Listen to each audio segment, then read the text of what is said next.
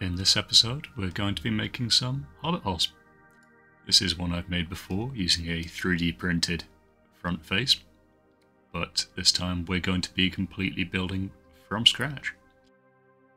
First of all, grab some foam core, and you want this to be about 1.5–2 inches high, and you want to cut a slant so that you have a slope on either side. So cut a hole in the side section for that. Then grabbing some small pieces of balsa wood, trimming them down to size. These are going to be the supporting vertical beams. And gluing them to the faceplate.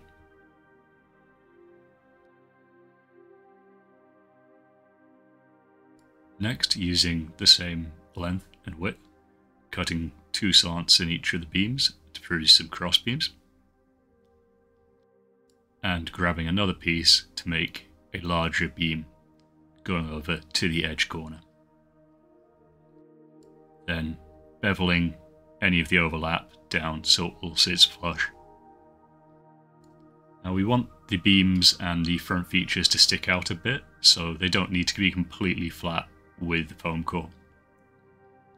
Then grabbing some thinner pieces of balsa, we're going to make the window frame.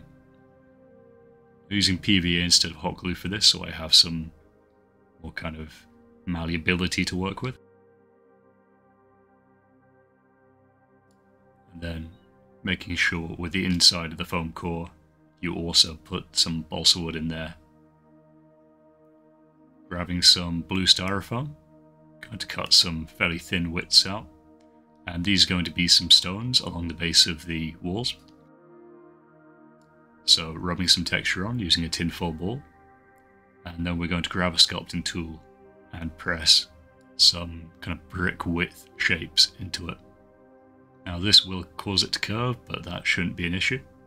And then connecting them between the beams on the faceplate. Trim any excess where it goes over the edge.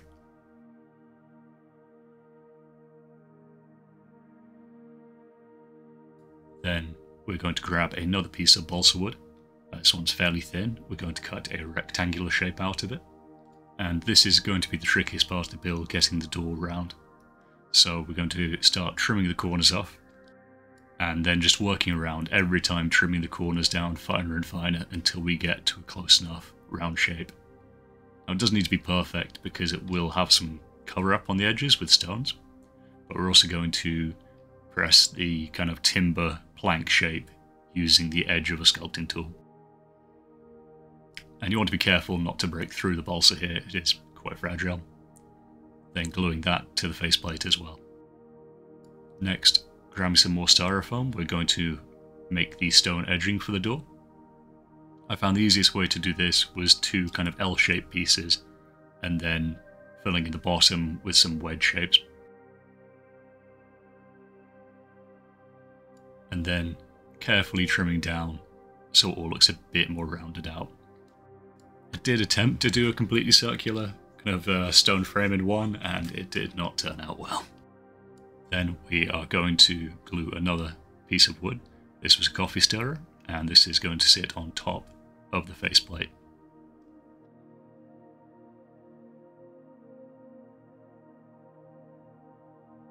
Now we are going to fill in the plaster on the faceplate, so we're going to mix some very watered down sculptor mold.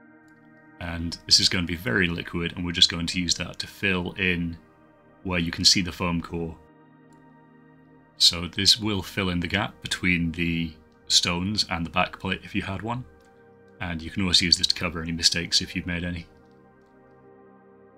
And then while that's still wet, I'm just taking the chance to push a few styrofoam bricks into it, so you get a bit of a hint at the underlying brickwork. That's the nice thing about making kind of hobbit homes, you can be fairly haphazard or neat with the architecture. There's a lot of difference in how they could be built. Also depends if you want to go for the film version or the book version. So gluing a piece of clear plastic to the back of the window and then connecting the 2 parts of the front face together at a 90-degree angle.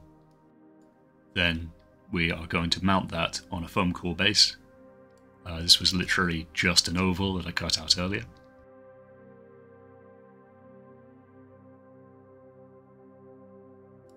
And then we are going to grab some polystyrene. You should have some of this left if you have ordered anything online. And we are just going to use that to form the bulk of the hill behind the front plate. So I did this by just gluing large amounts of it together on the back and then using a knife to bevel it and trim it down into more of a rounded shape. Again, you can be quite messy here. This will all be covered with sculptor mold. This time we're going to mix up a much thicker batch of sculptor mold. And we just want to cover the entire thing, in front and top, just all around. We don't want any of the polystyrene showing, and we're going to plug any gaps where the foam core can be seen. And it's ideal if you go for a bit of an overhang, but that depends on the integrity of the sculptor mold.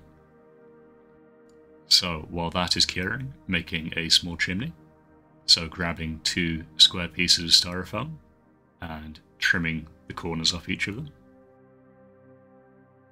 Then with a sculpting tool, we're just going to push a hole in the middle and rotate it to hollow out the top part.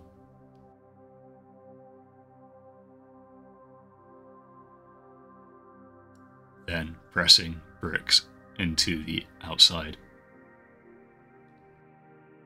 This is basically the same technique I also used to put some paving stones and make a path coming out from the doorway through the garden.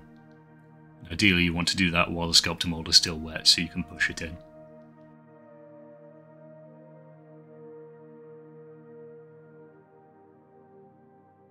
Then once you've carved some stones into the outside, just going to grab a tinfoil ball, roll that all over and give it some stone texture.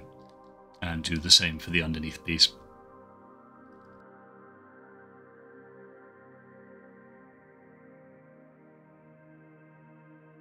And then we want to glue the 2 pieces together. And then glue it on top of the piece at a jaunty angle. Next we're going to mix up some PVA and coarse flock, and we're going to coat the edges of the hill and all over the front where the sort of garden is. And we only really want to do this where there might be dirt showing through the grass. And once that's dry, we are going to coat the entire thing in black gesso.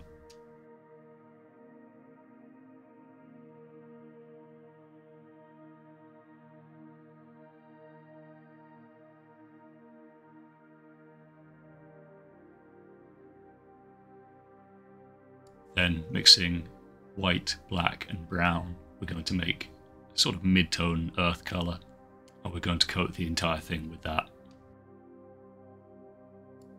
It doesn't matter if you don't go into all the recesses, but anywhere, again, where there'll be dirt showing through, we ideally want to hit that with this colour. But we also want to have it underneath where the static grass will be. Then, mixing a pale sand, we're going to apply that to where all the plaster is showing through. Then, we're going to paint the wooden beams brown, as well as the door. And with a mixture of that brown and pale sand, we're going to hit the entire front garden of the piece. And then we're going to hit the stonework with a mid-grey. Now we're going to take a mixture of PVA and we're going to water that down.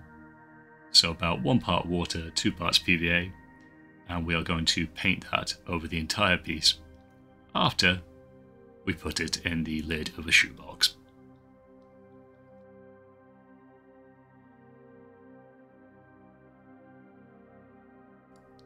So you want to hit everywhere you want grass to be on this, so the entire back portion of the hill and most of the front garden. I'm leaving a patch where I want it to be a vegetable plot and around where the stone path is.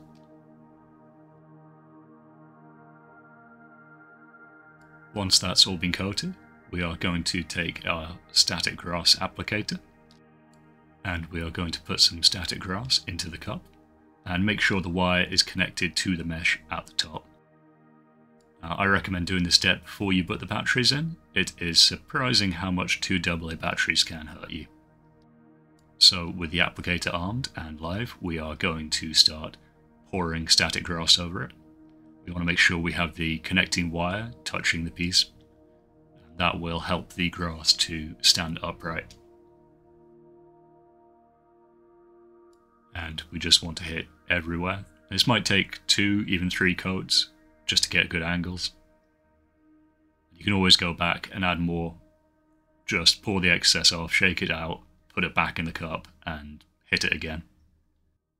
And make sure you don't touch the mesh at the top and you do not touch the end of the wire while the button is live. If you wanted to, you could take a lighter shade of green and put that just on the top of the piece to simulate lighting. But once that's dried and we've shaken off the excess, we are going to grab our clump foliage and we are going to put it around the front of the piece. Now, you could put them on top as well. Do whatever you want. I'm not your dad. So I find it's most effective if you put it at the base of the wall and then you work outwards from there.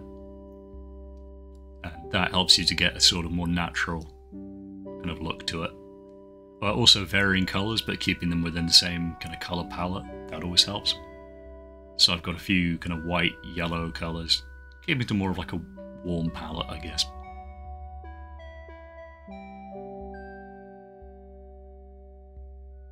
So grabbing a small plastic knob, we are going to attach that to the door with super glue.